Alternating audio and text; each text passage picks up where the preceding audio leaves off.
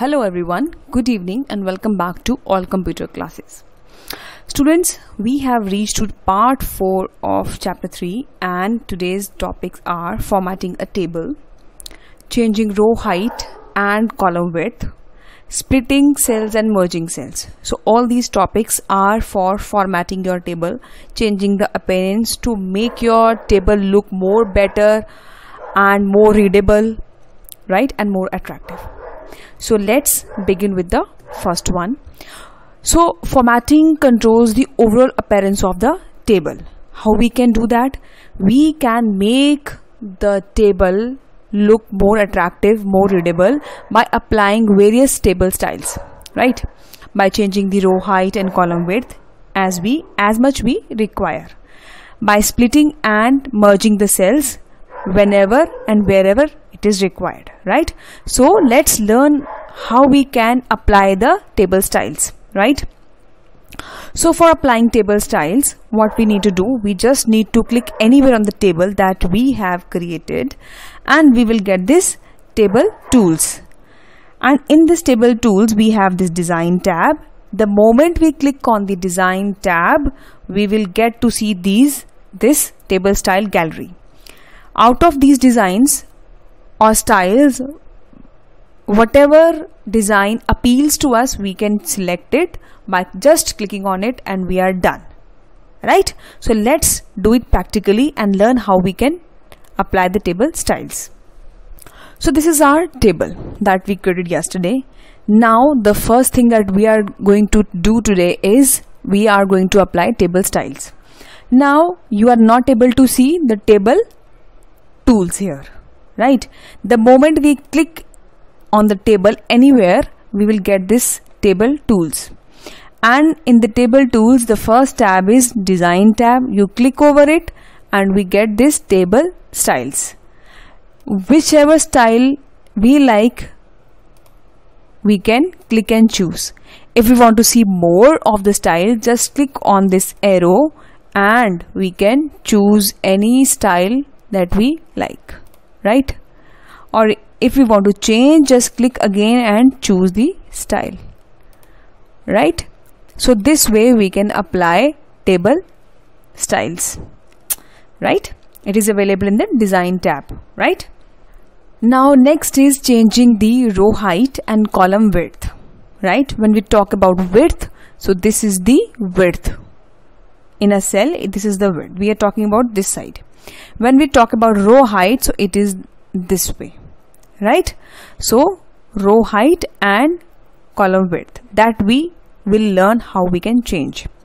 Now when we want to change it, again we will click on the cell whose height or width we want to change.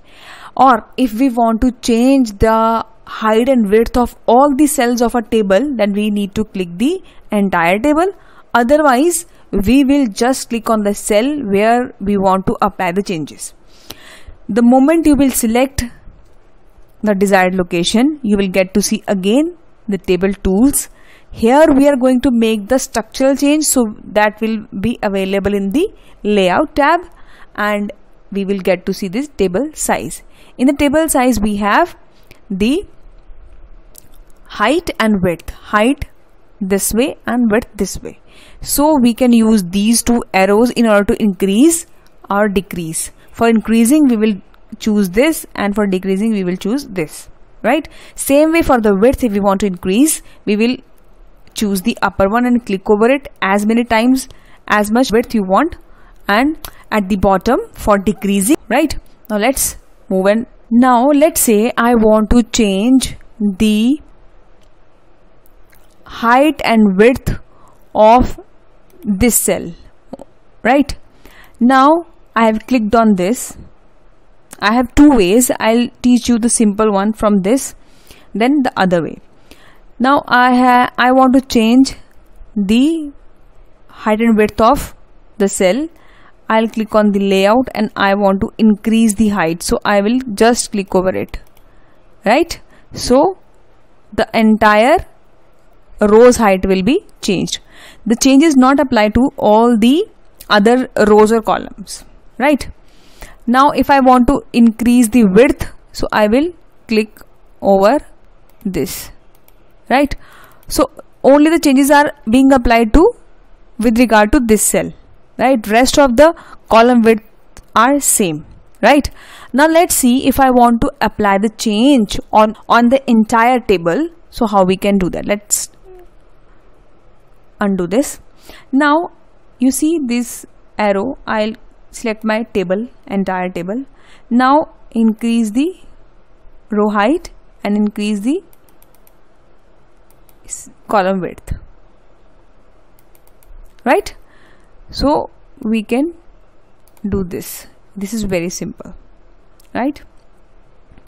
Other way to increase or decrease is to just select your table, right click, go on table properties, click here. Here you will have a row tab. Specify the height, you can increase or you can decrease. So I have increased the height by 1 inch. Now I want to decrease the width. So I want 0.9 inches. So I'll click OK. So height is increased and width is decreased. So this is how your your table is appearing, right? Now you're not comfortable with, again you want to make the changes. So select your entire table, decrease the height and decrease the width.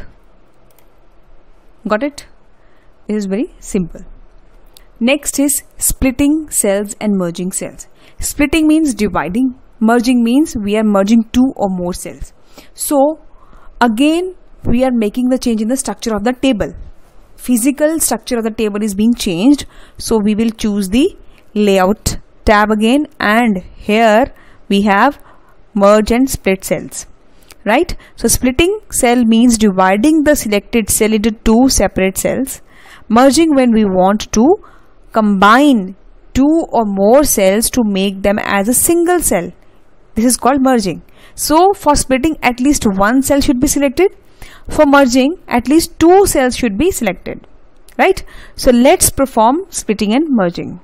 Now if I want to merge these two cells, so I need to select at least two cells for merging.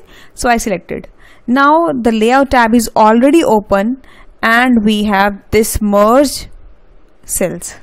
Now here merging, merge the selected cell into one cell.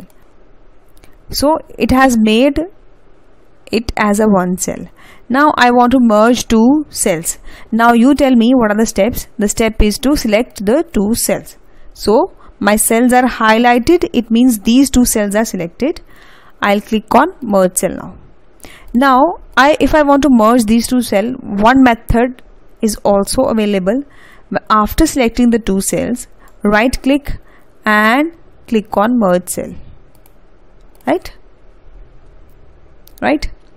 For example, if you want to split this into two rows, right? So how we can do that? Now we will go for splitting. So you have selected the one cell, go on the split cell. So it will ask you how many rows or columns you want. So you want two rows and one column, right? So this is one column only and two rows. Now let's make two columns and one row. So it will be vertical. So I have selected the cell, click on the split cells. So I want two columns and one cell. So it is vertical, right? So it has made two columns, it has made two rows. So this is splitting and this is merging.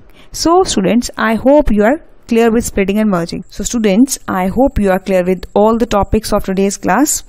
See you in the next video. Till then, keep practicing and keep practicing. Okay, take care and goodbye. See you tomorrow with a new video. Good night.